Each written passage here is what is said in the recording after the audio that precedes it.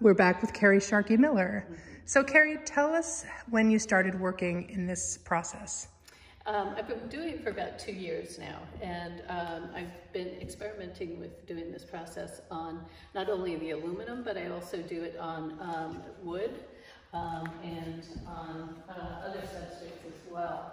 This is an example of a piece that I'm working on currently. The blue is just tape to keep the edges clean while I'm working on it. But this is an image that was printed on the same kind of film and then transferred onto a birch box. One of the other processes that I'm working with is I print images on vellum, and then I will back the vellum with gold leaf.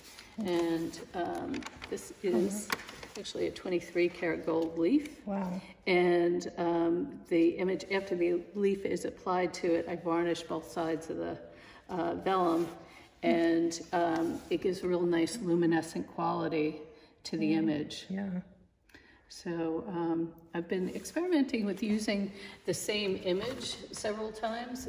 This is actually a photograph that was taken of the aluminum piece that I have up there. And but I do want... Where was this taken, Kerry? The bird was taken right here at Southampton Arts Center this summer when Photo Arc was here, and we had Quad Wildlife come in and bring their birds in, and it was really a wonderful opportunity to photograph them. So in the wilds of Southampton Arts Center studio. That's right. That's right.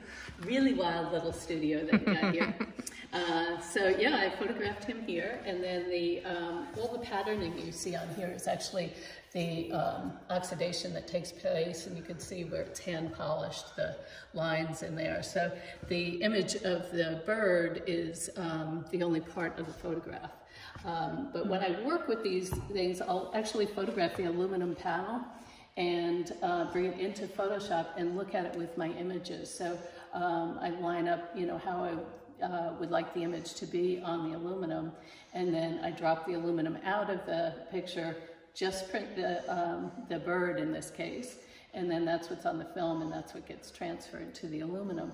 And then, but I do still have that image where the aluminum is behind it, and I've taken that image, printed it on the vellum, and then I'm, you know, did this. This is the one that I did with gold leaf on the back.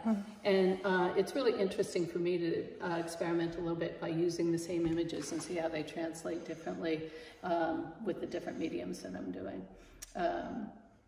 Another group that I'm going to be working on during Takeover is Behind You, and it's the color photographs that I have on the wall here.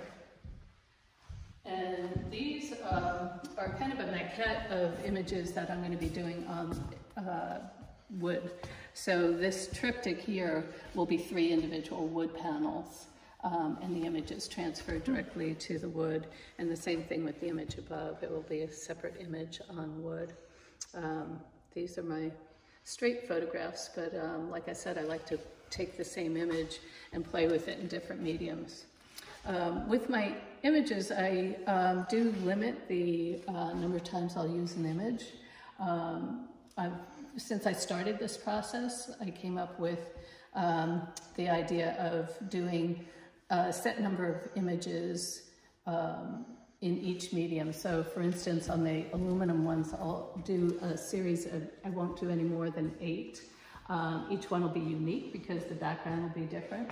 And that image itself, even though I used it in the gold, a total of 36 images, total of that image, and then I won't use that image again. So it's a variable edition. Each one is unique. So I'll try it in different mediums, but I limit the number of times that I'll use any particular image to 36. So we'll take a peek at your space now, and where can people find your work outside of Southampton Arts Center? Do you have a website? I do have a website. It's ksharkeymiller.com. I actually have most of my architectural work on there, but I will be updating it very soon to have examples of this work on it as well. So if you need to have architectural photographs taken, you can call Kerry for that as well. Thank you, Amy. And just a reminder that all of these works, as well as everybody else's in TAKEOVER, are available for purchase. Just email us at info@southamptoncenter.org for more information and to inquire about purchasing something. Thank you, Kerry. Thank you for sharing your work with us. Thank you for all the support you give us. It's amazing. It's our pleasure. You guys are the best. Thank you.